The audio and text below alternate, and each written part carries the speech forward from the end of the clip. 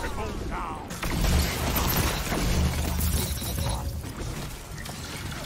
Double down. Yes!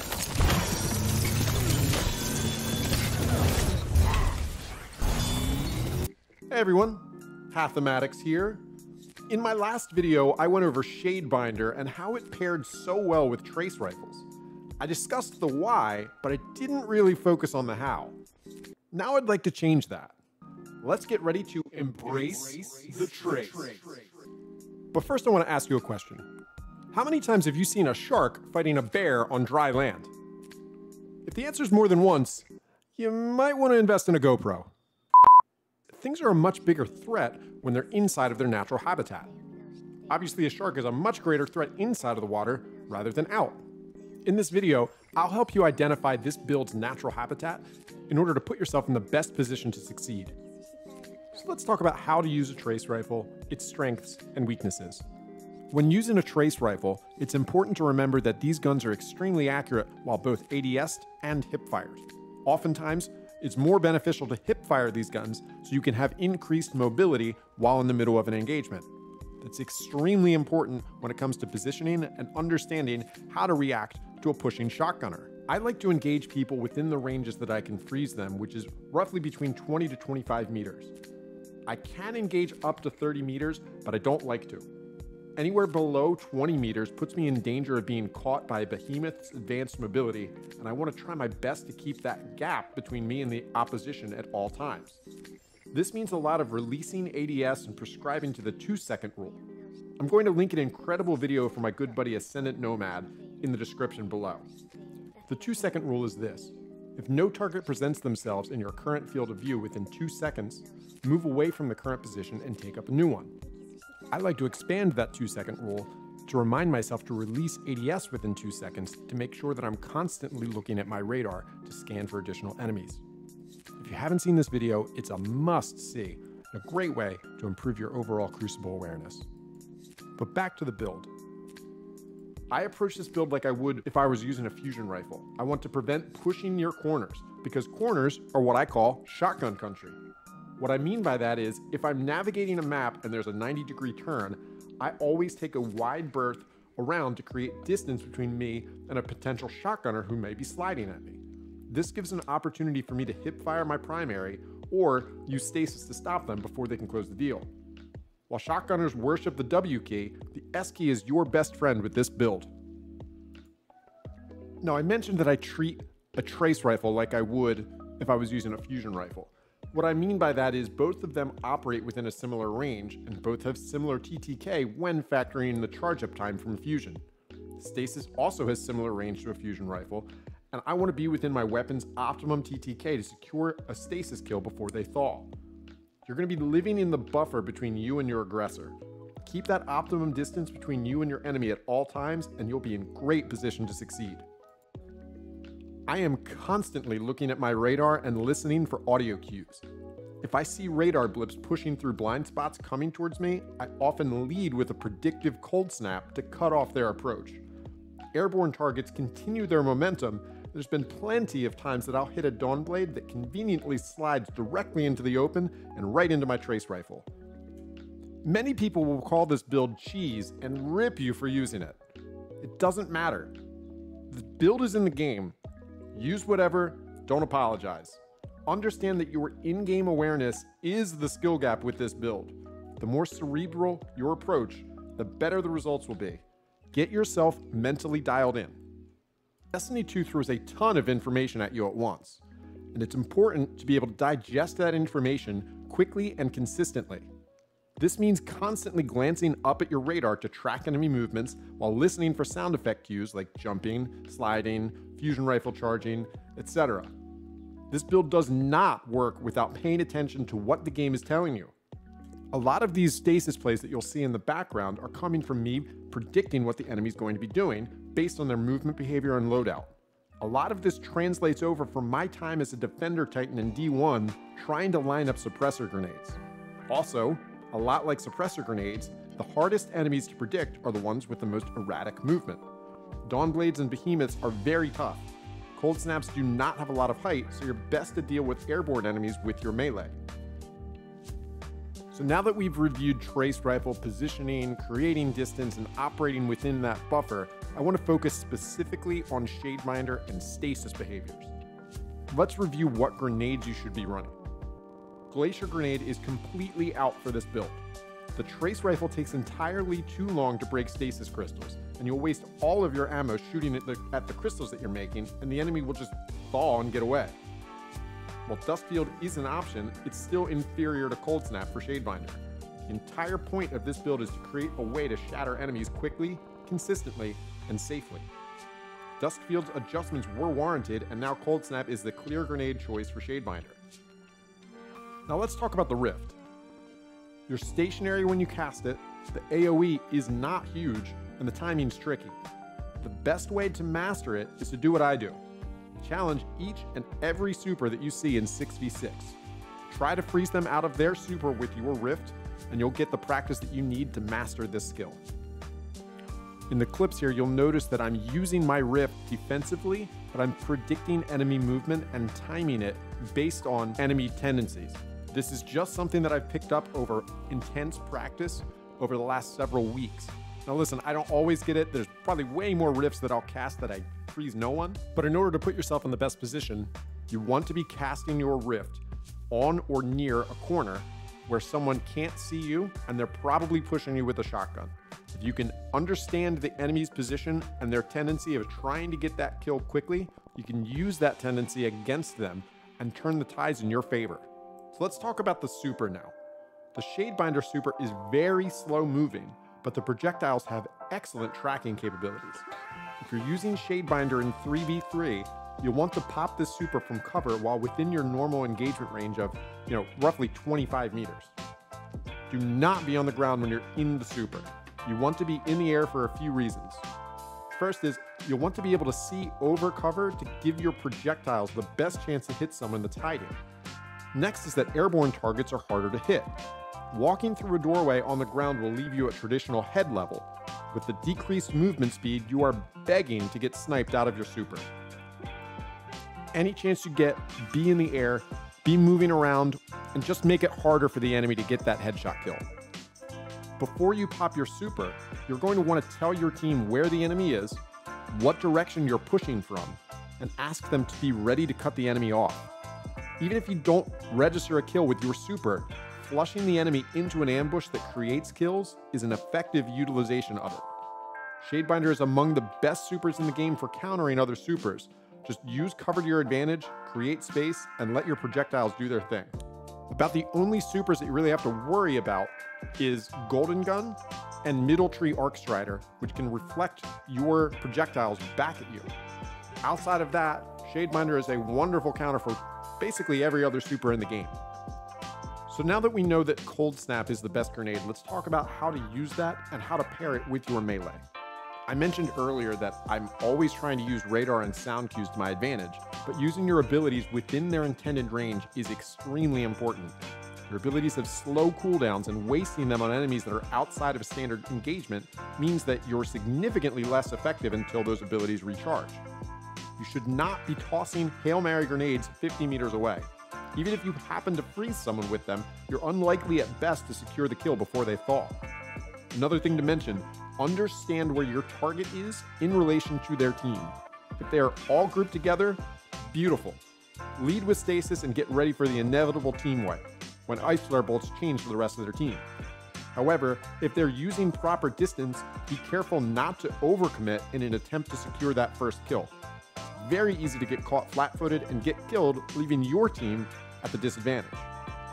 Cold Snap grenades have about a 5-meter travel distance, and they track up walls. However, they do not go through Titan barricades. If you're playing control and you happen to see an enemy capping a point, throw your grenade near the point and push with your trace ready. You'll be shocked at how frequently you'll get 3 or even 4 kills from a single grenade. Your Penumbral Blast melee has a range of approximately 21 meters. Now, knowing what that range is and understanding what that looks like in-game are two completely different things. So before I go into trials, I like to hop into a private match on the scheduled map for that weekend and use the heavy ammo box as a distance marker for myself. I'll rotate around it to make sure that I understand what 21 meters looks like from multiple engagement areas. This helps me improve my distance estimation in-game. Also, anytime an enemy drops special ammo or heavy ammo, you can use the distance readout on that ammo brick to quickly realign your depth perception. This will also help with understanding ranges for optimum weapon TTK as well. Now that we've covered stasis, let's cover what trace rifle you should be using and what exotic armor you should be pairing with it. I sat down to evaluate as many exotics as I thought would make sense for this build. I tested Sanguine Alchemy, Vesper of Radius, Claws of Ahamkara, Eye of Another World, the Stag, Verity's Brow, and Nezarec's Sin. Let's clear the deck right now. Verity's Brow does not work with this build. Don't use it. Doesn't work.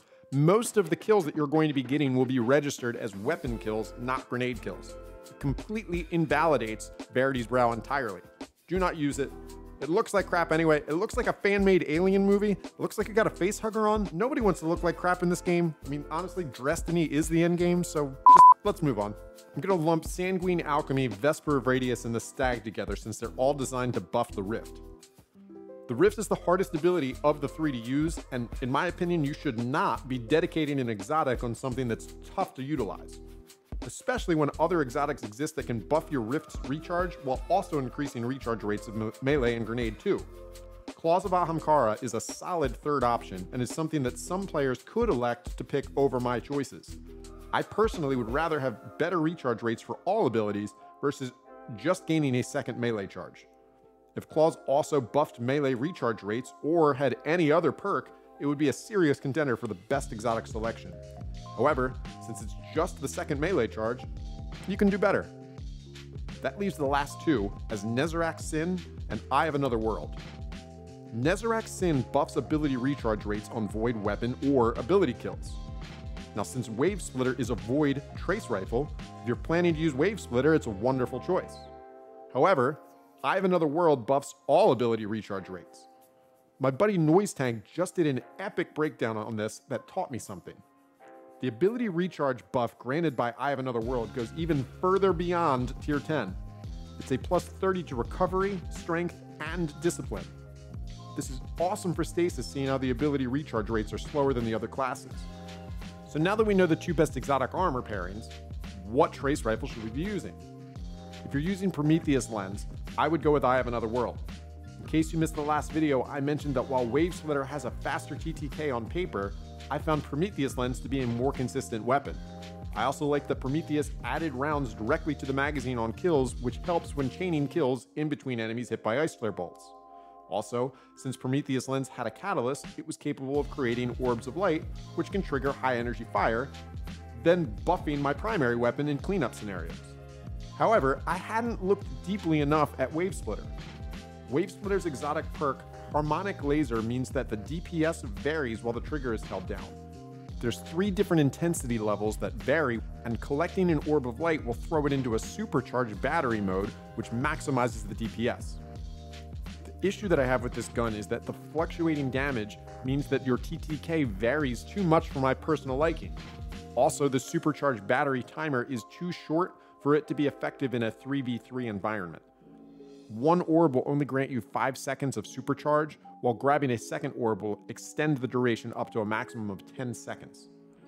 Oftentimes, it's not even enough for me to be able to get an enemy in my sights based on respawns or an enemy's sword peeking or whatever. It's just not something that really came into play in 3v3 at all. It's a little bit more effective in 6v6 depending on the map, but it's very niche. So when I compare the two exotic perks, adding rounds directly to the magazine seems like the better choice to me. But since Wave Splitter is a void trace rifle, what happens when paired with Nezarec's Sin? Well, it really depends. In 6v6 or matches that you're absolutely fragging out, it's better than Eye of Another World. You can get your super back faster, you get your abilities back faster, but the problem is that requires you to frag out, which is variable. When I'm making builds, I like to have a predictable recharge rate, so Eye of Another World is my personal preference, especially for 3v3. My suggestion, use Prometheus lens and Eye of Another World in 3v3, and use Wave Splitter plus Nezarec's in 6v6. So now the last question is this build viable in 3v3? And the answer is yes. The rest of this video is going to be spent breaking down specific plays from my trials weekend and showing how I used this build in order to overcome a situation. This first play focuses on distance, awareness, and understanding player tendencies. In this clip from Trials, I land a melee hit on an enemy, then quickly clean them up with my trace rifle. But how did that happen? I see them blink up to B and see that my grenade tracking missed. Based on the distance of a typical blink, I lined up a shot where I expected them to land and shot at a height that would hit them whether they were running, jumping, or sliding. I can't even see the enemy when I throw the melee, but based on game sense, I knew where they would be. They're using a shotgun, and a shotgunner wants to close the gap while minimizing their time spent outside of cover. This means that when they round the corner on B, they'd likely be hugging the wall to create the shortest distance between 2 points. My game sense prevails, and we got that first kill. I pushed up to grab the ammo, then called for my teammate to fall back to me since they're too close to the doorway for their loadout. I'm positioned behind my teammate while keeping an eye for a side flank. I want to keep distance between me and my ally to make sure that if he dies to a shotgunner, I still have enough distance in between us to clean up the aggressor. The enemy gets a melee slam on him, but I clean up the kill. I immediately release ADS to check radar to regain enemy positioning. I hear fire directly to my left and can tell that they're right around the corner. My ally dies and I know they're going to push. I stand right at the edge of the wall and cast my rift, which freezes them as they push up to B, and I close the round out with a team wipe. The second play here is a long play near heavy spawn, focusing on fight or flight, understanding distance, ammo management, and enemy res control. I start behind a box and know that the enemy's at the door. My one teammate died, and the other is taking a long route around for a flank. I slide out and see that there's special ammo brick at 13 meters and that the enemy is just beyond the staircase near that ammo. This tells me that they are in range for my melee, so I let it rip and then move to the left to break line of sight in order to play my life. I'm aware that I have no ammo left, so I have to engage with an SMG and hope for the best. I'm in a 1v2 situation here, so I know that if I die, the enemy's going to get the res and leave my teammate in a 1v3, so I have to play conservatively. The primary ammo damage nerf prevents me from cleaning up either kill, and I have to bail. I jump back to the box to reload my weapons and use the left wall to create soft cover, then pop out to melt the enemy that just got rezzed. I know I'm low on ammo, so I switch to my SMG and follow the enemy through the air to get the second kill. Once I get that second kill, I push aggressively while reloading to activate kill clip and help my teammate clean up the third to end the round. This third play focuses on utilizing cover, understanding aggressive player tendencies, and creating distance. This play starts with me using my cold snap grenade and immediately pushing after it to secure the first kill with my trace rifle. I see my teammates die in the middle and guess that someone's going to push me. I waste a lot of my ammo here trying to prevent the aggressive push, then reposition to reload behind the boxes. The key to this play though is understanding that the enemy is going to push me and backing up to improve my visibility around the boxes. By backing up, I'm able to freeze the Hammer Titan who would have tried to shoulder charge me. Had I stayed up against the box, I wouldn't have had time needed to react to their push. The important part is to step back to continue to be in cover from any of the enemies while still being able to use the box to break the line of fire. Once I get that kill, I move to enemy 3 who floats up in the air with their dead man's tail, and I track them to close out the round. I took this build into Trials of Osiris this weekend and had about 15 team wipes in 12 matches. Again, the build is only as good as your in-game awareness, so if you're looking to improve that awareness, I've linked a few helpful videos in the description below. That's all for this week's episode. Like, comment, and sub to save a life, and remember to embrace the trace.